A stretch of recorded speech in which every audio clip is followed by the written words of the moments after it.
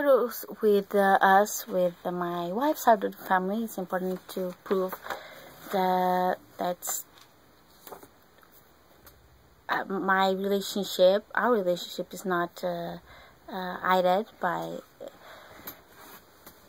anyone, and by my wife's side of the family, and that they know me, we get together, get along. So, and for last, well, at least, is that Appendix M, which is the evidence of evidence of marriage in good faith. That was not mentioned in previous appendixes. That's a summary of what it contains here, which is individuals' phone bills from the past 3 months, sent to the same address, with the name, address, and the recipient of each phone bill highlighted. And we have here, I can show you one of them. There's my wife's bill here. It's sent wife's name and our address, and my bill from the same month with my name and my address also highlighted, to prove that we live in the same address. Like I said before, it's important, and it's a proof of that we got married for real, that we have a marriage in good faith, the fact that we live together. So, like I said, we have here bills from May, June, and July. Also, we have our Alberta ID cards, so our provisional ID cards from my wife and from me. Send it to here the same address as well. Also, T1 summary for tax returns from my wife, from Manimart, which is a place that she fills her taxes. There's the spousal information here that proves that my social insurance number, my name, and birthday are here as the spousal information. Also, zero income spouse since in 2012. I didn't add a work permit yet. I was here as a visitor, so I wasn't able to fill my taxes. But anyway, it was my name and my wife's name here as well. So this is the photocopy of my wife's file at work. That's about the emergency contact, and states my wife here, and states your signature or contact or information, and the emergency contact, which is me. My name, my phone number, the relationship wife, and the city of residence here as well, as I'm my wife's emergency contact at work, and that's can be considered a proof of good faith marriage. This is a letter from Government of Alberta, from the Alberta Healthcare, proving that both of us, these are both our names, our information, birth dates, our Alberta Healthcare numbers, and this letter is basically stating that these two persons, me and my wife, are both covered by the same account on our Health.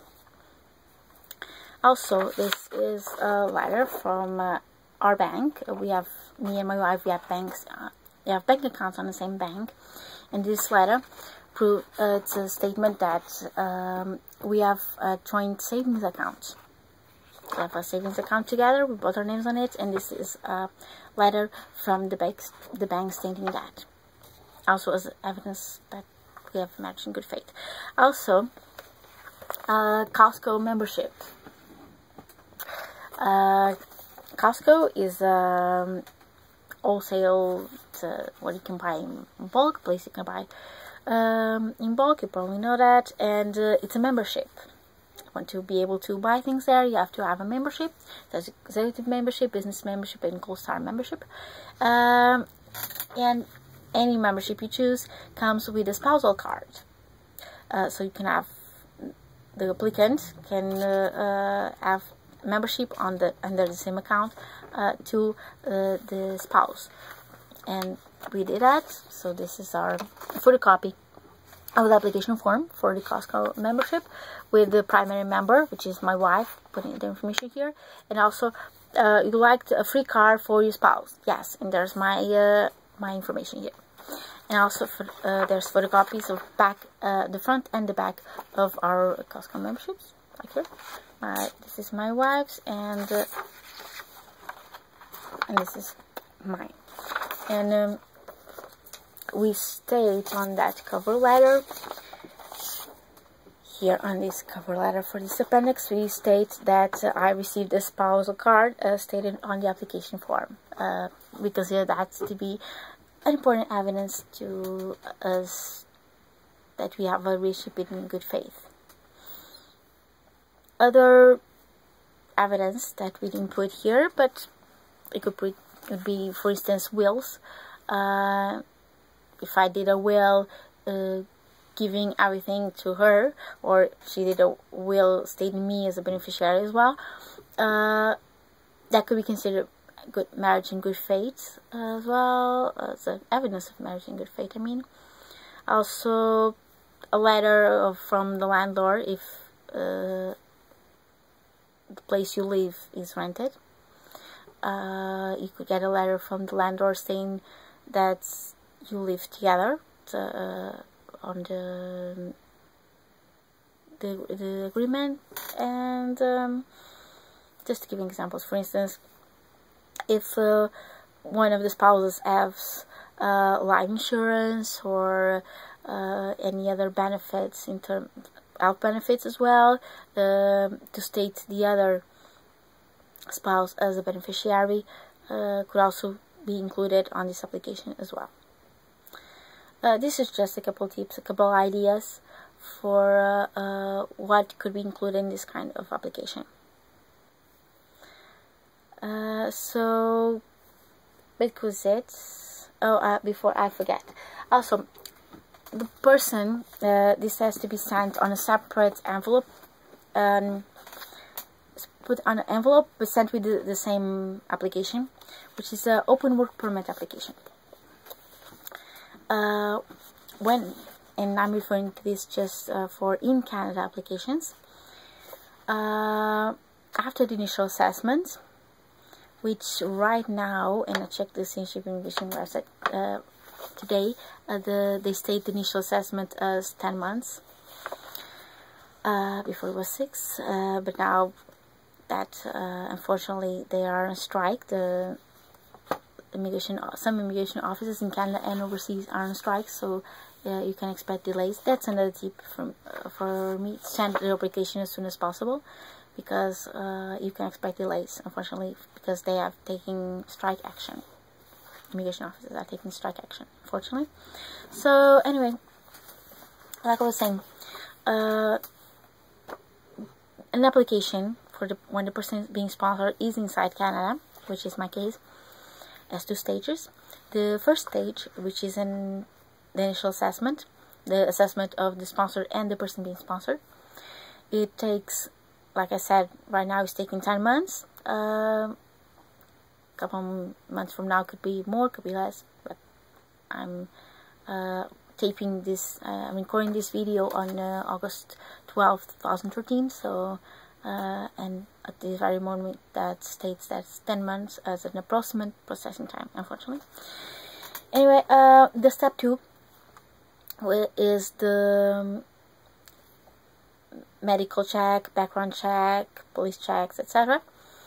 And when a person is applying from inside Canada, and this was one of the main reasons that made us to decide to apply from inside Canada, was the fact that after the initial assessment, and if the application is approved, the applicant will receive an open work permit, which allows the person to work in any place without needing a labor market opinion or to apply for work permit that has conditions. For instance, my work permit right now as a temporary foreign worker is a closed work permit, as states name of my employer, name of my job position, the location, the conditions of my work permits, that I cannot study, I cannot work for other employer, so several restrictions on it.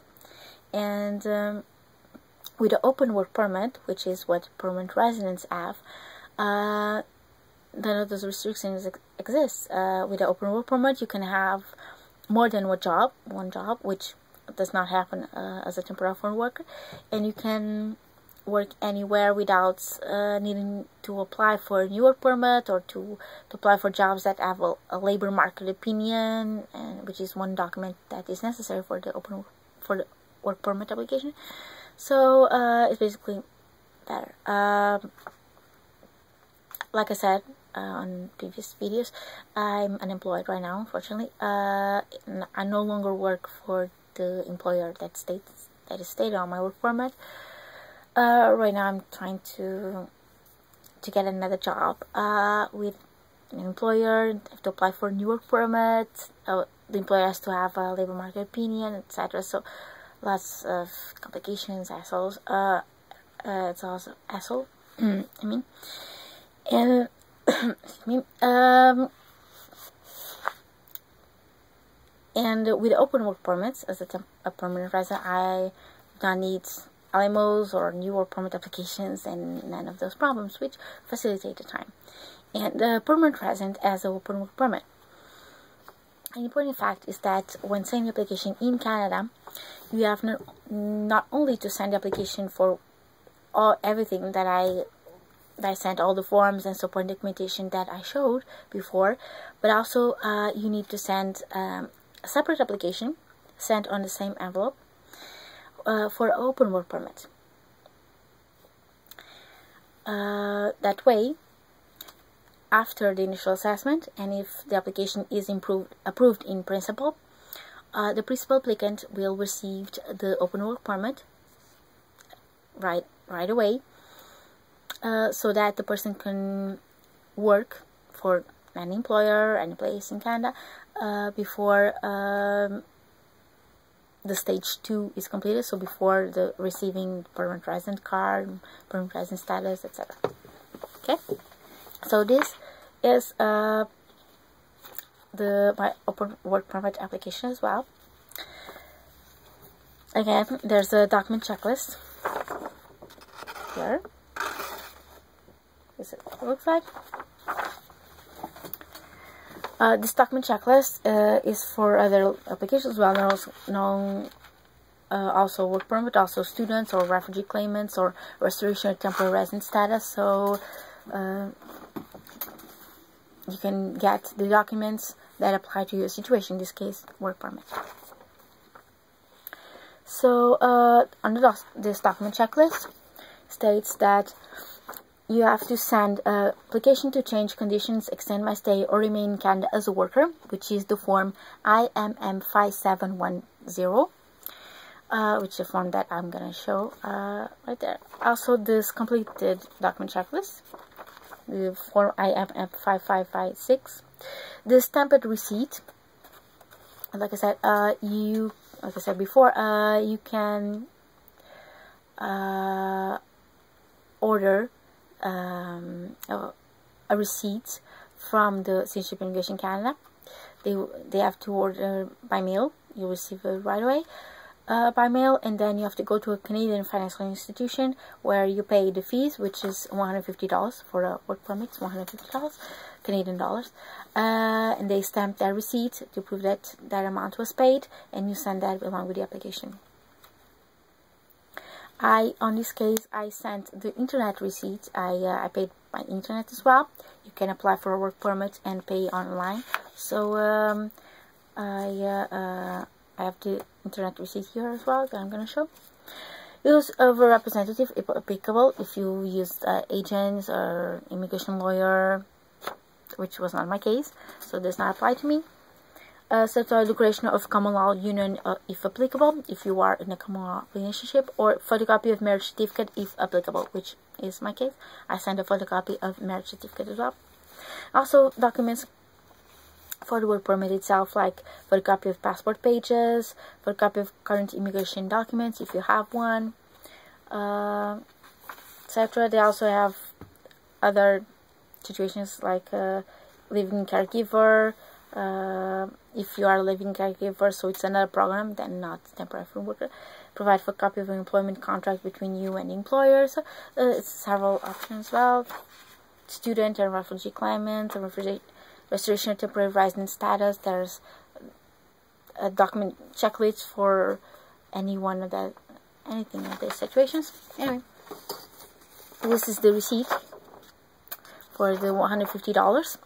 Like I said before, for any application for citizenship and immigration Canada, I advise the person to put the receipt on top of the application so they can see right away that the appropriate fees were paid, so this application can be processed because they received the amount of money they need to be paid to process it.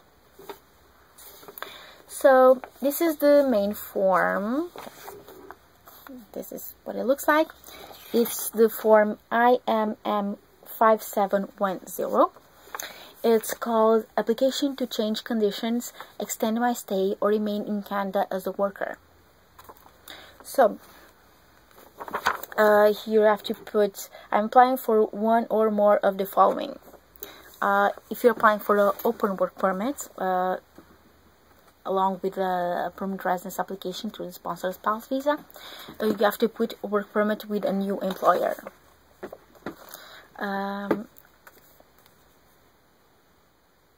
You could also apply for a work permit with the same employer if you are applying. These forms can also be used to an extension of a work permit if the person is a temporary foreign worker, etc. So this can be used for several situations. Anyway, they ask the personal details here about name, sex, date of birth, place of birth, current country of residence, marital status, the name of the spouse or common law partner. They ask if you are married or in a common law relationship, is your spouse or common law partner a Canadian citizen or permanent resident? Yes or no? It's a yes or no question. Yeah. Also,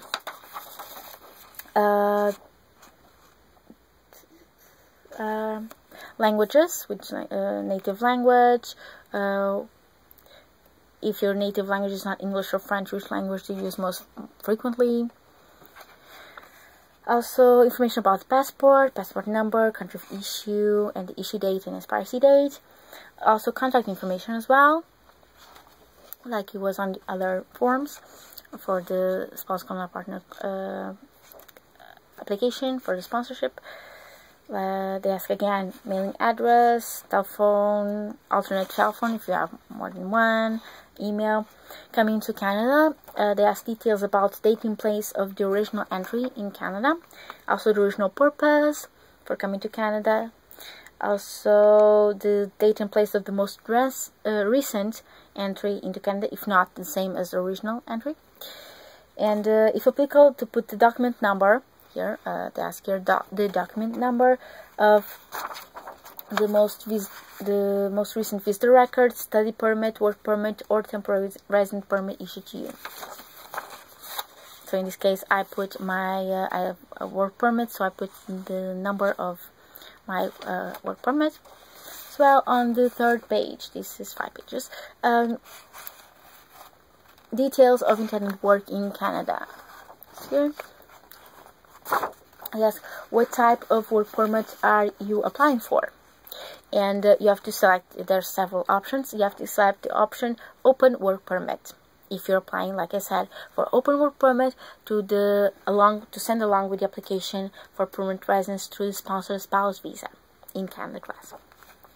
So they ask name of employer. As a open work permit, it's not attached to any employer. You can work for anywhere else. And if you don't have a prospective employer right away, like you can put any suitable employer. And they also ask address of employer. You can put address of any suitable employer. They ask intended location of employment in Canada. I put the province, I put the town, I put the address of any suite of employer within the city of, and I put the city that I'm living here. My occupation can rule be, as I don't have an occupation specified yet, so I put any suitable occupation. So to keep it open as well, brief description of duties, any suitable duties or tasks. Duration of expected employment. I put I put the dates. I have to think about the date I think the application might be approved in principle. So those 10 months for the initial assessment. So from there to 2 years from there, because and this was an important thing that I have to clarify as well, is that even if the permanent residence application is approved, permanent residence through the sponsor spouse visa, because there are other programs for a person to get permanent residence. So like I was saying, for a person to get permanent residence, if a person gets a permanent residency, if the person is married for less than 2 years with the sponsor, and or the couple does not have children in common, the foreign citizen one is gonna, if the permanent residence application is approved, that person is gonna receive a conditional permanent residence for 2 years, which means that on those 2 years from the dates the person is granted permanent residence status, for 2 years from on that time, the person has to live with the sponsor, with, in this case, the spouse, because unfortunately there's several cases of marriage fraud, not only in Canada but in any other countries, and this was a measure that Citizenship and Immigration Canada decided to create to prevent marriage frauds, because unfortunately there's people that married a Canadian citizen or permanent resident and apply for permanent residence to sponsor spouse visa, and the application is approved, the person comes to Canada, and then after days or weeks they disappear, and the Canadian citizen one is as charges to